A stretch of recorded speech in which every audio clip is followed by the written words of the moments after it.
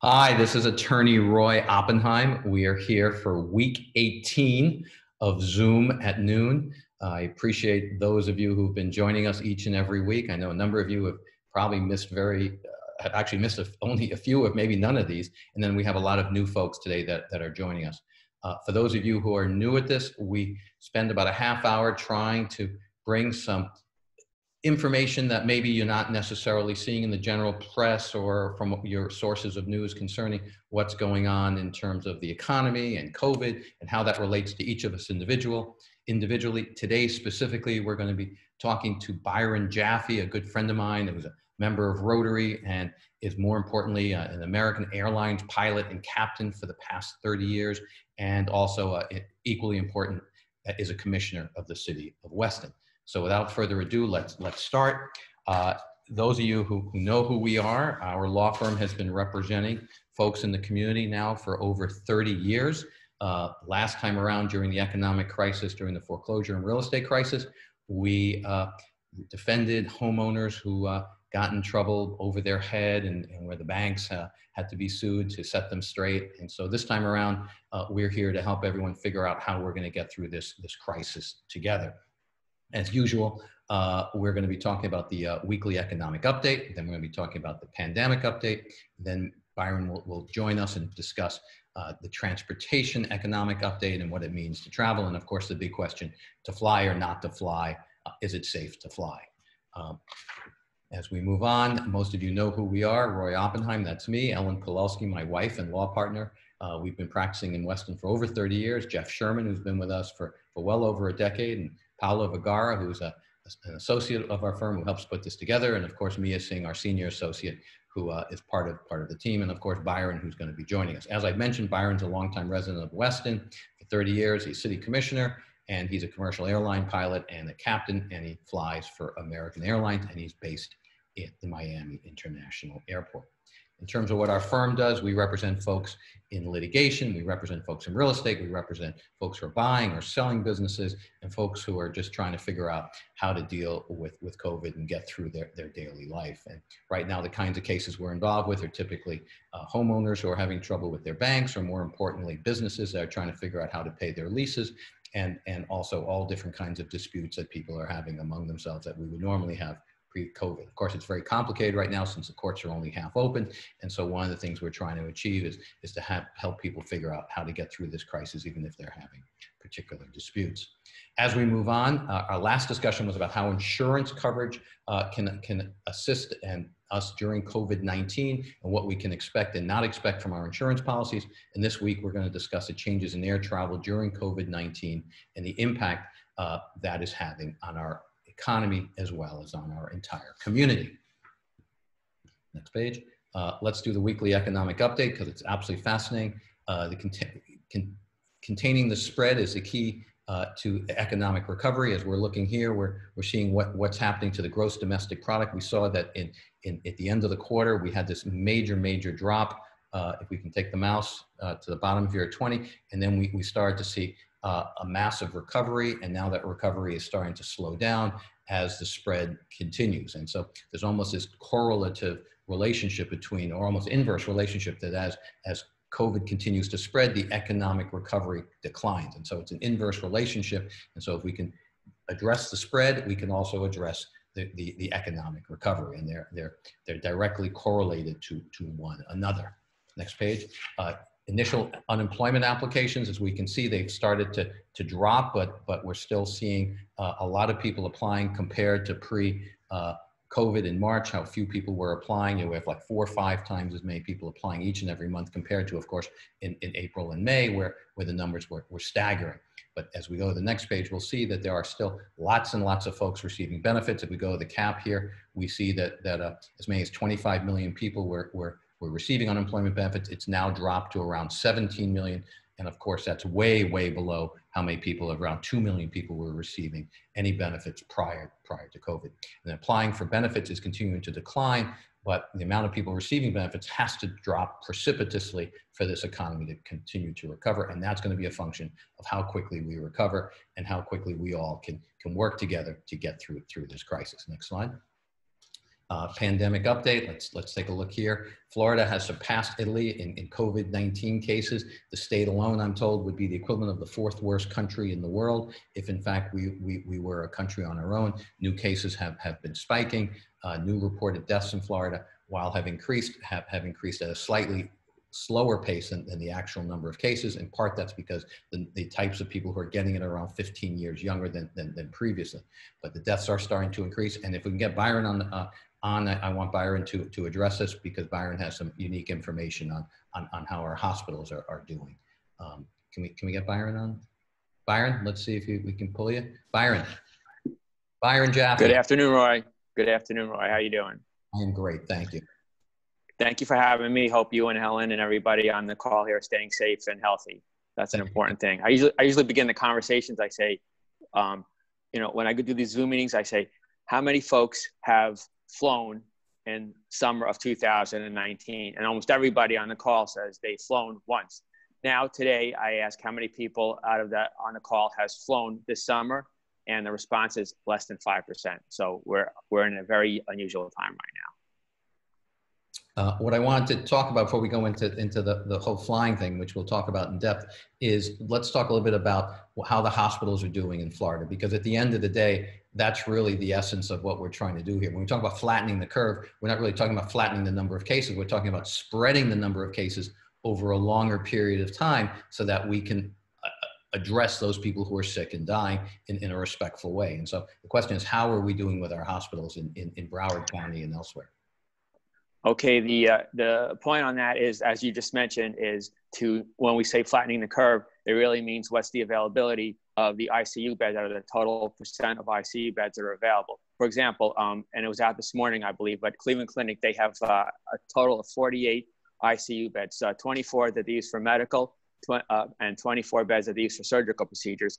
This morning, they have a total of 9 beds available in ICU. What they don't report, which is hard to determine how many people have COVID-19 in the hospital, they don't report out of that total number of occupation of the beds, how many of those patients have COVID-19. They don't release that data because it's a privacy issue, but they do release the number of people who have tested positive, of course, in the zip codes and in the 4 zip codes in Weston. Since March, we've had a total of about just over 500 positive people test positive for COVID-19.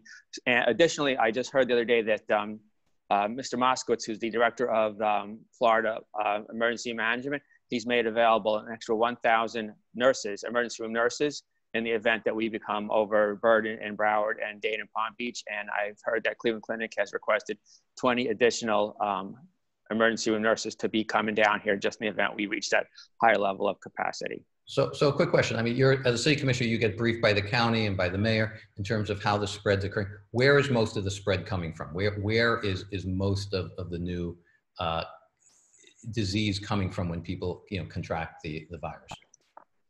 Well, Mayor Sturmer and our city manager Decker, they're in constant communications with the Florida Department of Health, as well as the Broward County Emergency Management Service and the Mayor of Broward County.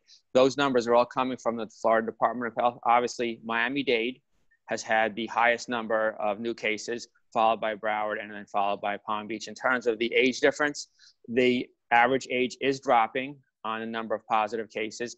I have been told, though, that the methods of treatment are improving. They have the remdesivir drug that they are administering, and also the use of ventilators for extremely ill patients.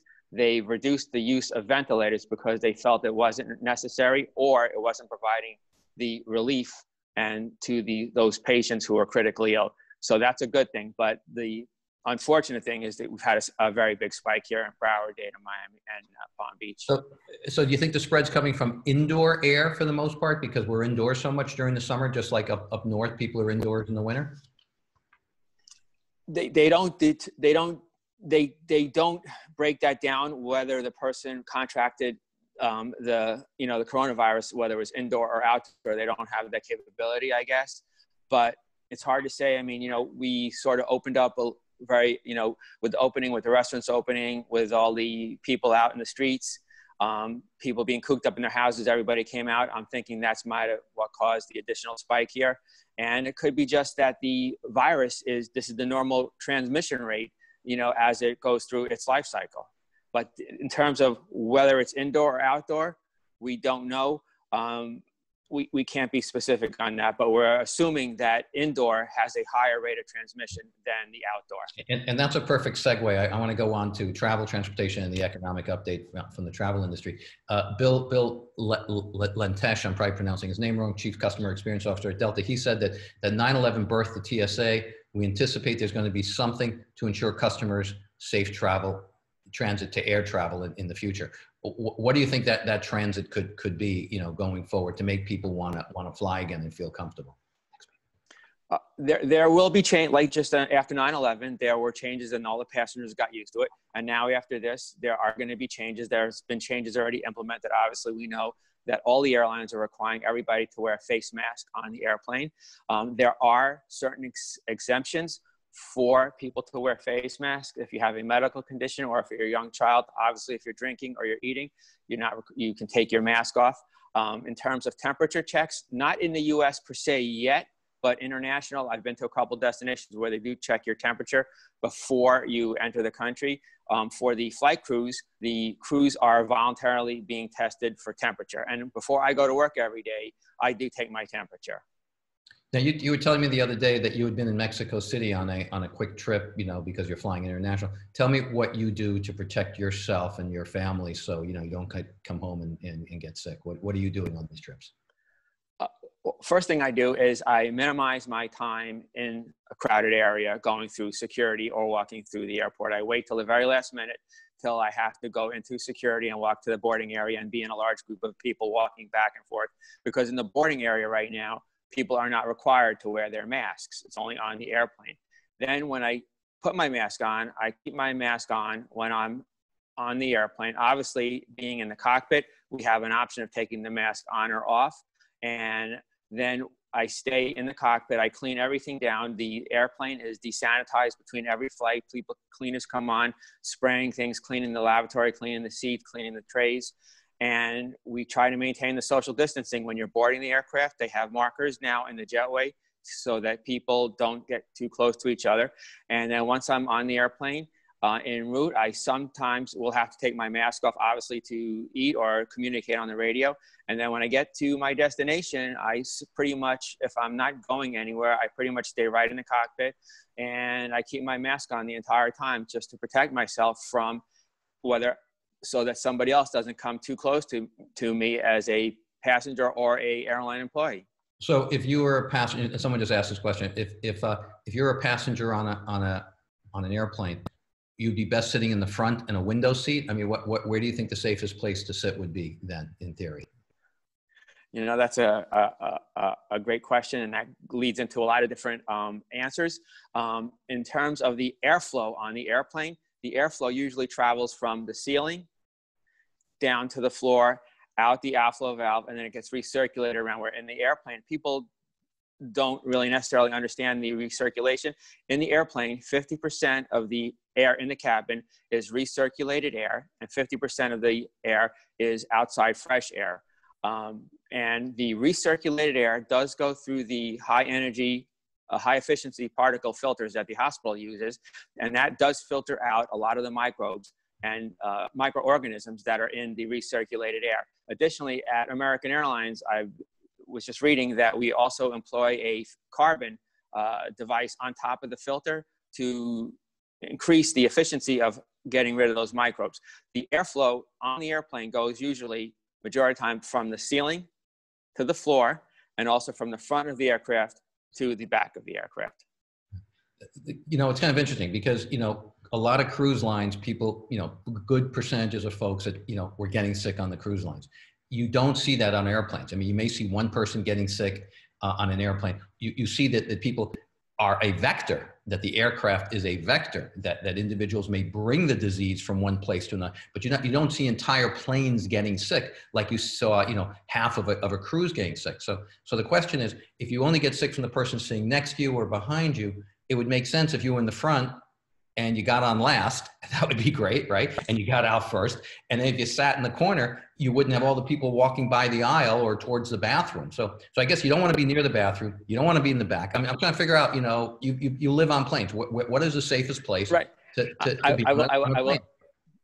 Right. I will tell you, first of all, just so people understand, even though the airplane, you're sitting in a tube and people consider that like an indoor environment, actually the air circulation in the entire aircraft the entire air is recirculated every 3 to 5 minutes. So you could almost be considered, it's like almost an outdoor environment with the air circulation. In terms of, one time I did ride, and I've flown about 12 times since March. And I was deadheading in the back where I was sitting in row 1, and I was concerned as I'm sitting in the aisle, and there was a passenger next to me in the first class section, and I had my mask on, and everybody's getting on with their mask, but I was concerned the entire airplane is boarding, while you're sitting there in the front of the row. So it's a risk factor that you have to decide. Is it proven that you can contract coronavirus on the air? Is it a transmittal of infectious diseases? Well, a professor for MIT just did a study, and he said the chance of contracting coronavirus on the airplane is about 1 in 4,300. So it's no greater than if you went to Publix or you went to an outdoor seating restaurant and you were sitting next to somebody. The question becomes, what's the risk if someone sits right down next to you on the airplane who is, symptomatic or asymptomatic? Right. So the real issue is what personal protection gear you're going to wear to protect yourself, not from the air of the airplane, but from the person who's sneezing and coughing next to you, behind you, or in front of you. I mean, I think that's ultimately the risk. But people say if you take the window seat, you don't get all the aisle traffic. And if you're not near the bathroom, you're not going to get all the people, in the bathroom. We have some questions here. Let me go through some of them here. How does the airline deal with making sure people are COVID-free? How do you know if the attendants have COVID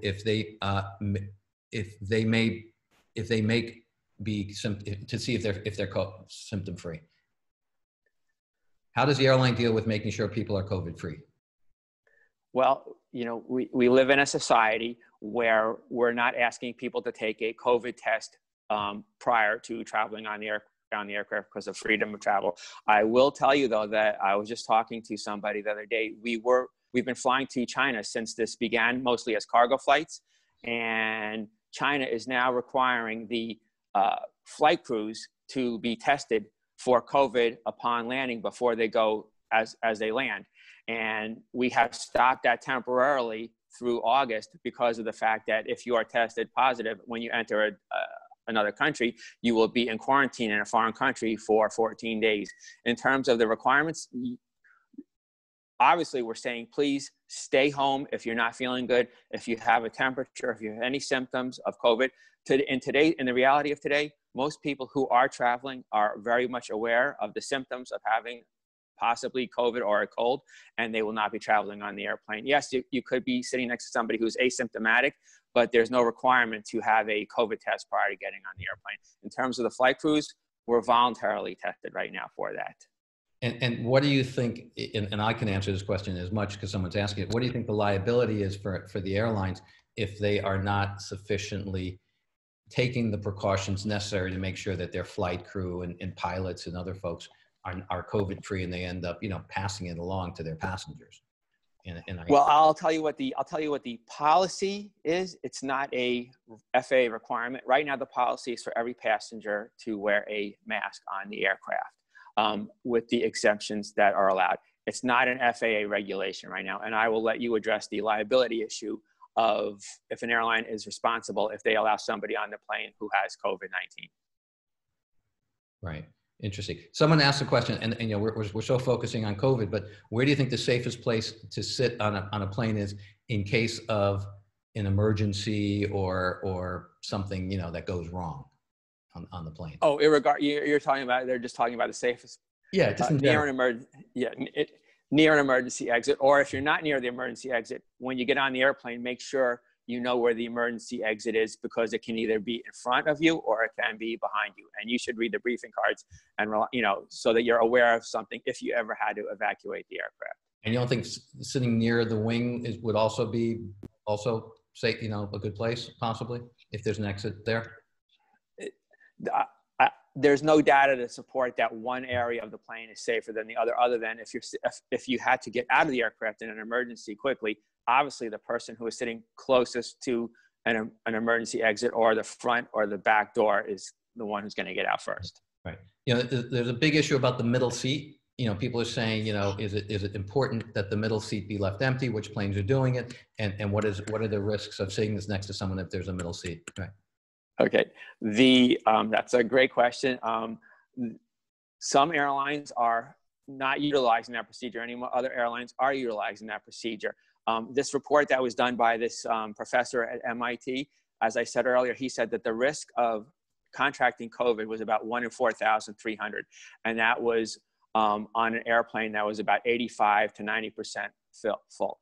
The risk, in his same paper, he says that the risk of contracting COVID, if the middle seat is left open, the risk is then 1 in 7,700. So there is a lower chance of contracting COVID if somebody is not sitting next to you. Obviously, though, even if the middle seat is open, okay, and you're in the window and the person in the aisle seat has COVID, then your chance goes up way more than 1 in 7,700. I was on a flight the other day. I was at the aisle seat sitting in the back, and there was a gentleman next to me on the other side of the aisle. He was not wearing a mask. And he had a letter from a medical doctor that he was exempt due to his medical condition. So in that regard, my chance of, if he was asymptomatic, then it didn't matter. The middle seat next to me was open. So I can't clearly answer that question. I will say, though, that if you're going to Publix or if you're sitting in a restaurant, it's the same type of risk that you can contract COVID. And in this environment, as I said, the air filters on the airplane do circulate the air every 3 to 5 minutes, which is a good thing. And of course, if you're sitting on the airplane with the middle seat open and somebody walks by you who's going to the lavatory, and if they're sick. Right. Yeah, I got it. And you don't have to answer this question, but someone wants to know which airlines are keeping the middle seats open right now, if you know. I don't mind answering that question. American Airlines is allowing people to sit in the middle seat. Delta is not. United is also utilizing the middle seat. I think Southwest is not utilizing the middle seat. But if you are on a flight that you feel uncomfortable no matter where you're sitting in the airplane in today's world, whether you want the middle seat open or you're uncomfortable sitting next to somebody, we will always try to accommodate you to move your seat so that you feel comfortable. And if there's no way to accommodate you, then on that particular flight, then we will put you on the first available flight so that you feel comfortable, because obviously the goal is to make everybody feel comfortable to get to travel again, because that's going to save the airline industry. So assuming your family was to travel, recreationally or for business or for a family matter, what kind of gear would you want them to wear today as a passenger? I definitely want them to have either an N95 mask or a mask that has some face covering that has a filter, not just like a scarf or a very thin mask. I want them to have an actual mask that protects them from droplets and microbes. We want them to bring Clorox wipes and sanitary wipes so that they can wipe everything down around them, because we don't know, even though it's been cleaned by somebody else right before you get on the airplane, if someone touched it or went in that seat, we don't know. So I asked them to do that. And then I asked them to minimize their time walking up and down and going into the bathroom during the flight. It's funny, there are some people who are doing this pre-COVID, and we all thought they were like, these paranoid folks, right? And they're like, right. They're like, oh, you see, you're all like me now, which is kind of an amusing thing. How about face shields, or glasses? I see people wearing the mask and the face shields, and I think that's a great idea if you're traveling on the airplane. If that's what makes you feel more comfortable to manage the risk, then I think it's a good idea, because we were talking the other day to somebody about if the middle seat is occupied, but if someone in the row behind you sneezes or is symptomatic, will the back of the seat prevent those droplets from getting over the seat? And it is very possible, but I know a lot of people out there have seen those videos of how when you do sneeze or cough, if you are symptomatic, that those droplets will travel multiple rows, either in front or behind you. I might go back to the slides, but one good question is, what happens if you have a passenger who refuses to put a mask on? What's the protocol? Well, the passenger will not be allowed to board the aircraft. If the passenger has the mask on and puts the mask on and then gets on the airplane and then refuses to wear the mask en route after we've taken off, other than eating or drinking, they are advised that the airline will prevent them from flying again on another flight with that company. We have been instructed as flight crews, obviously, if we have a plane load of 150 people and one person, doesn't want to keep their mask on, we're not going to divert the airplane and inconvenience 150 people because we don't even really know what the condition of that person is. So you are advised that you will not be able to fly, and you may be excluded from flying on the airline again if you don't wear your mask. Byron, I shared this slide with you earlier, and it's kind of what you were talking about. The number of people who currently feel uncomfortable to fly, was going down slightly. The more red means uncomfortable. And now, of course, it's increasing again. In May, it was a little lower than, in June, it went down a little bit. And now, of course, more people are feeling uncomfortable again.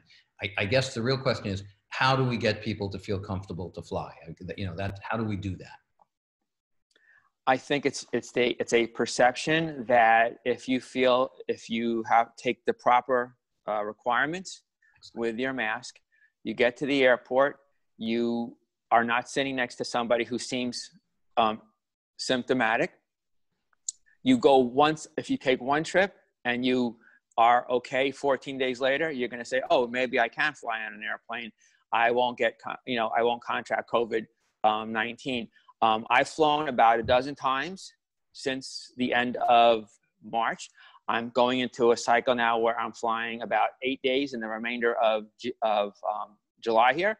And I take the proper precautions and I feel totally comfortable and safe in what I'm doing.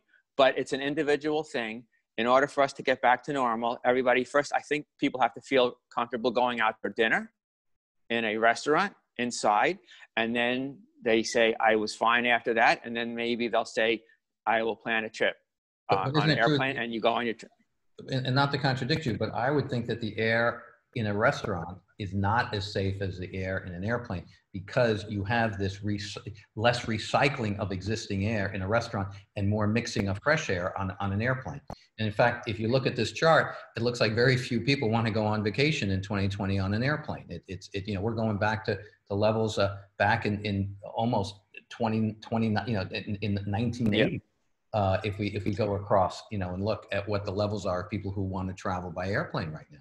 So, I'm not sure what has to happen. You talked a little bit about UV lighting maybe being part of the answer.